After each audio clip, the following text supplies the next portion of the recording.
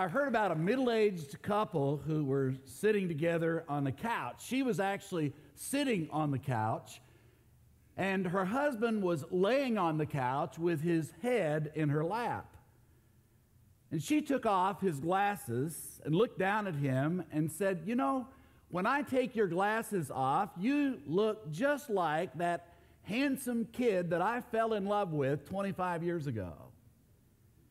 And he said, "Yes, and when you take my glasses off, you look pretty good too." You know, time changes us on the outside, but if you saw the picture on John's blog of his dad, it didn't change that much. He's pretty young looking. Time changes us on the outside, but it need not change us on the inside. And that's why marriages last 69 years. I heard about a couple of Bible college students who went out to serve at a church one weekend, and it was in the north, and it was cold, and it started to snow on the way. In fact, they experienced a blizzard on the way out, and their car got stuck in that blizzard. They couldn't move.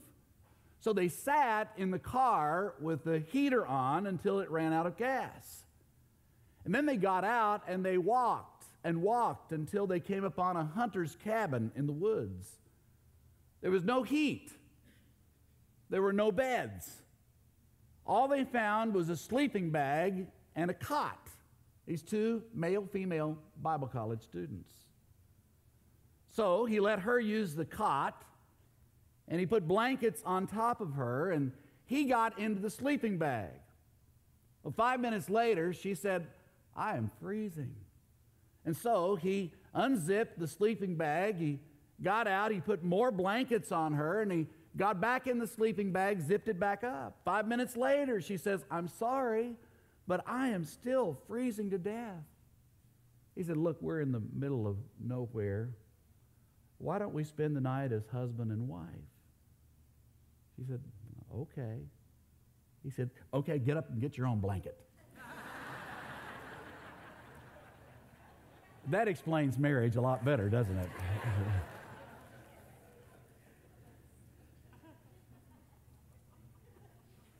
I heard about the Vatican bought a new limousine for the Pope, and it was beautiful. It was long and sleek, and it had tinted glass. The Pope came out to see that limousine, and he was impressed. He said, "You know, I haven't driven a car in years. I want to take this car for a spin." And so he drove that limousine out into the streets of Rome. But he got carried away. He was going 55 in a 35-mile-per-hour zone, and he got stopped. The policeman came up to the car and was kind of shocked when he looked in the window. He said, "Your Holiness, could you wait right here for a minute?" The policeman went back to the squad car and called headquarters. He said, "Chief, I know there's supposed to be a mandatory fine for anybody going 20 miles over the speed limit, but I just stopped somebody really important. I need to know what to do." The chief said, "Well, is he more important than the president of Italy?" The policeman said, "Yeah, I believe he is." "Well, is he more important than the president of the United States?" He said, "Yeah, I believe he is." The chief said, "Well, who is he?" The policeman said, "I don't know who he is." He said, "You don't know who he is? What do you mean you don't know? Who is that important?" He said, "I don't know who he is, but his chauffeur is the Pope."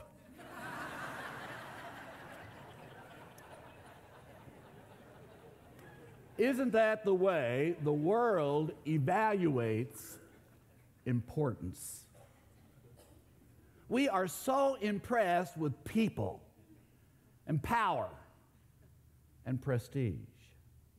But God evaluates our importance equally by the use of one word. John 3:16 says, "For God so loved the world that he gave his one and only Son, that whoever believes in him shall not perish, but have eternal life." Cleopatra's Needle. That picture will be on the screen. Workers constructed this huge column 3,500 years ago as a gift for an Egyptian pharaoh. But on September the 12th, 1878, the British government planted this granite column in English soil and assigned it vigil over the Thames River in London. A minister by the name of Frank Borum, which is really a bad name for a minister. Maybe you've heard some of his relatives. Frank Borum was there to watch this 3,500-year-old relic lifted from horizontal to vertical. Now, he was not a minister at that time. He was only 7 years old. But he described this great granite column smothered with hieroglyphics. Pharaohs had passed by it on chariots. Moses perhaps had studied on its steps. And now it stood on a London waterway. Someday, perhaps Britain will go the way of ancient Egypt, and excavators may open this huge box to discover a slice of Victorian life.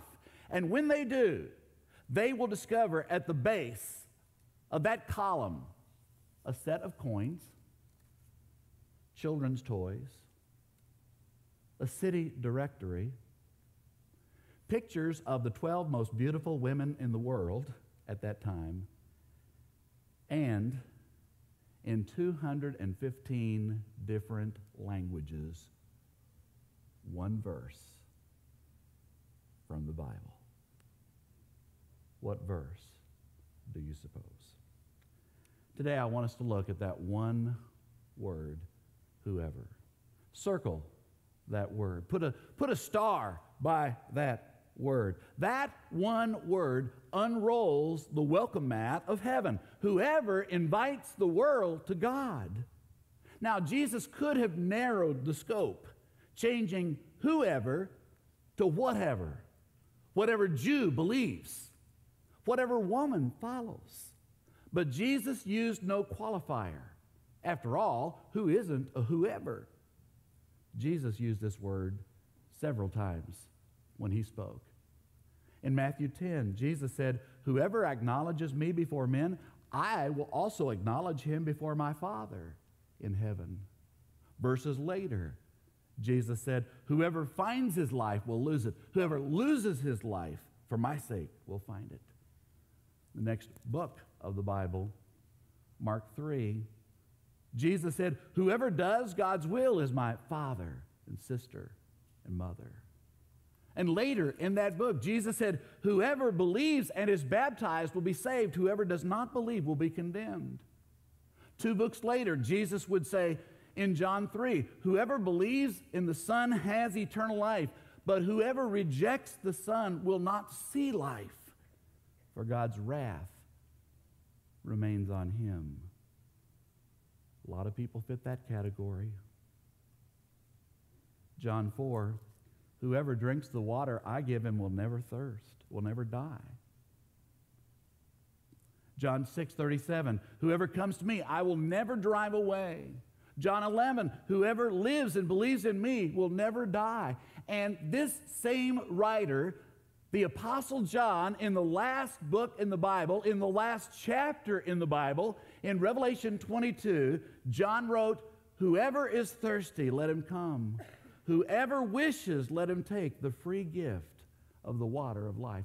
God's gospel has a whoever policy. The Apostle Paul worded it this way in Titus 2, "For the grace of God that brings salvation has appeared to all men." Peter worded it this way in 2 Peter 3:9, "The Lord is not slow in keeping his promise, as some understand slowness. He is patient with you, not wanting anyone to perish, but everyone to come to repentance." We need to know this. The downturns of life create such a sad state of affairs that we wonder sometimes if God wants us. Now, in revealing his whoever policy, Jesus told three stories. The first story that Jesus told is in Luke, the 16th chapter.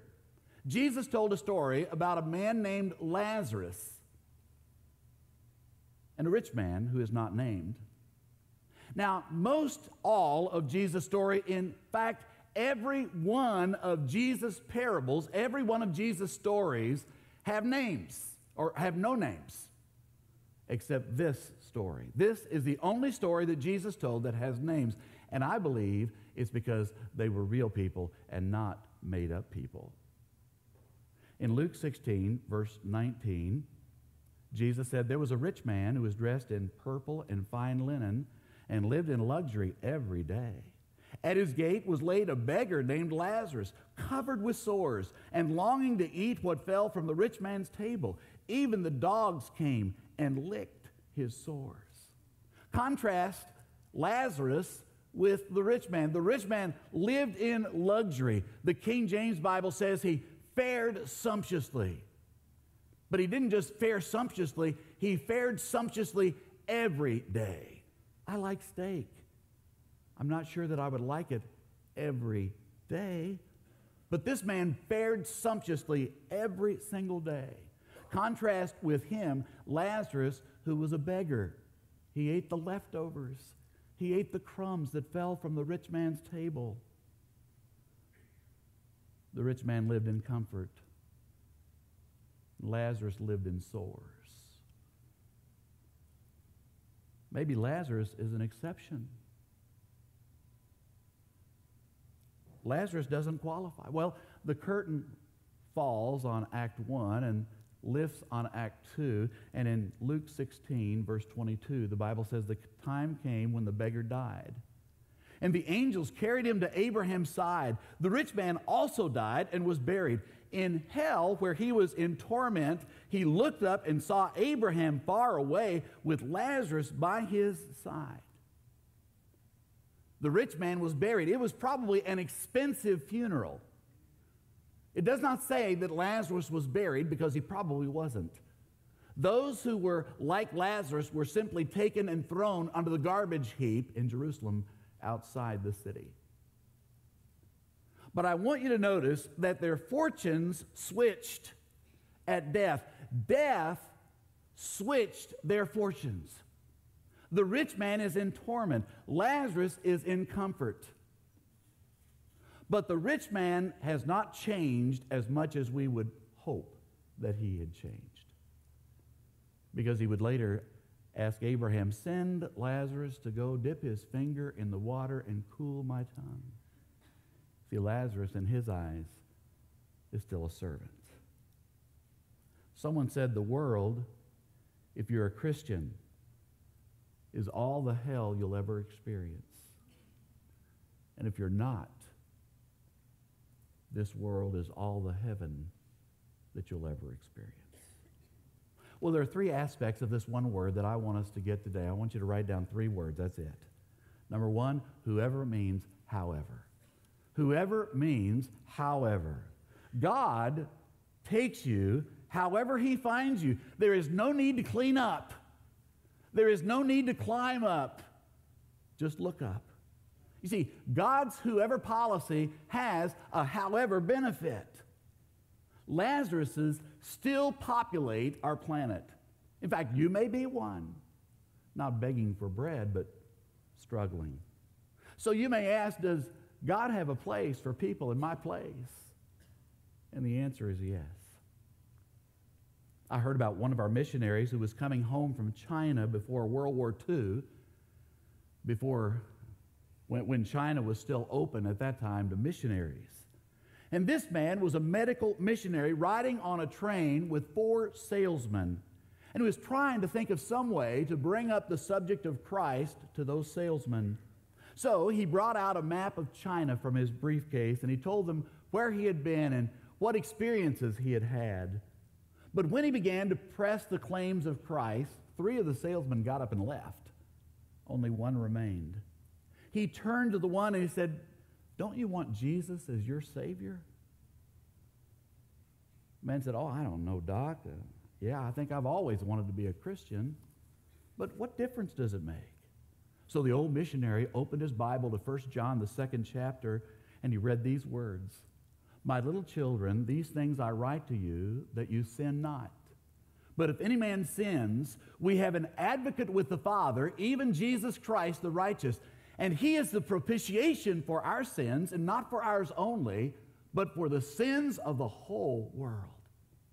The old missionary explained that word advocate literally means defense attorney. One who stands in our place, one who advocates on our behalf, a lawyer that never loses a case. And that word propitiation means a covering. And that when we accept Christ as our Savior, we have an advocate and we have covering for our sins. The salesman said, Doc, I don't know about that. I guess I can see that, but I don't know if I can live the life. He said, tell me, Doc, suppose I become a Christian and then I skid. What happens if a man becomes a Christian and then he skids? Well, the old doctor thought about it a minute, and then he opened his Bible to the same passage of Scripture. And he said, my little children, these things I write to you that you skid not. But if any man skids, we have an advocate with the Father, even Jesus Christ the righteous. And he is the propitiation for our skids, and not for ours only, but for the skids of the whole world. And that explains, however, to me. Second, whoever means whenever. God's whoever policy has a whenever clause. Whenever you hear God's voice, he welcomes your response. And Jesus told a story about this.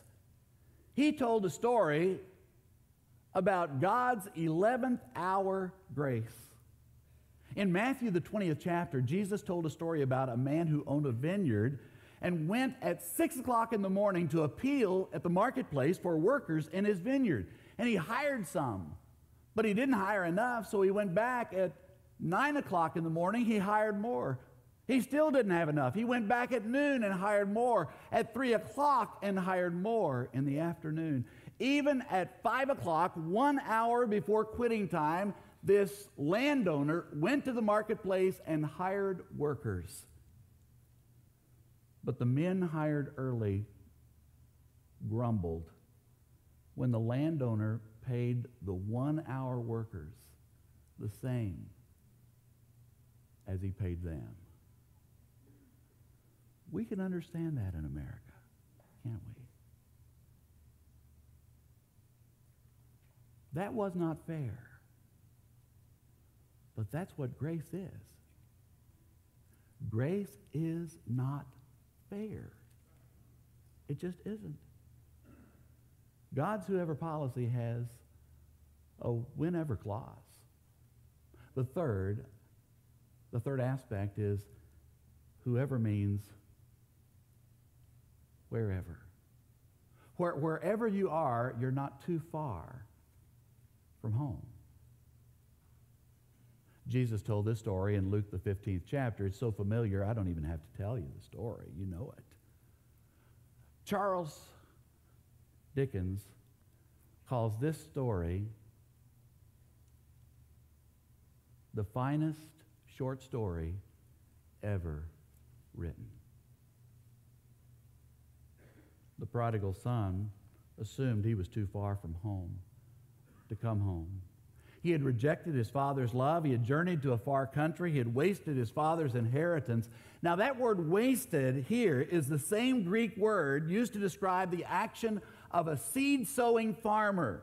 Envision this farmer casting handfuls of seed into toiled earth. Envision the prodigal tossing his father's money to greedy merchants. A roll of bills at one club, a handful of coins at another. He rides a magic carpet of cash from one party to the next. And then his wallet grows thin. The credit card comes back. And he slides from head hog at the trough to low pig in the mud. And he finds employment feeding pigs. Not a recommended career path. The hunger so gnaws at him that he considers eating with the pigs.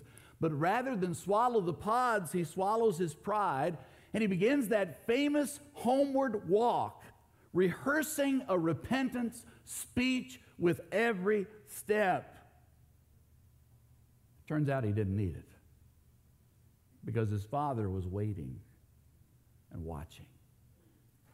Unlike the story that Jesus had just told about the shepherd, one sheep out of 100 leaving and the shepherd going after that sheep. Unlike the woman who lost a coin out of 10 important coins that she had, she went and swept the house to find that coin. This father didn't leave. He didn't go after the son. Probably wouldn't have done any good, would it? The Bible says in verse 20 of chapter 15 of Luke, his father saw him, had compassion on him, and ran and fell on his neck and kissed him. The son did not need that speech because the father smothered his face into his breast. In fact, this is the only time God is pictured in the Bible as running. Only time. He's in a hurry to forgive. Whoever means however, whenever, wherever.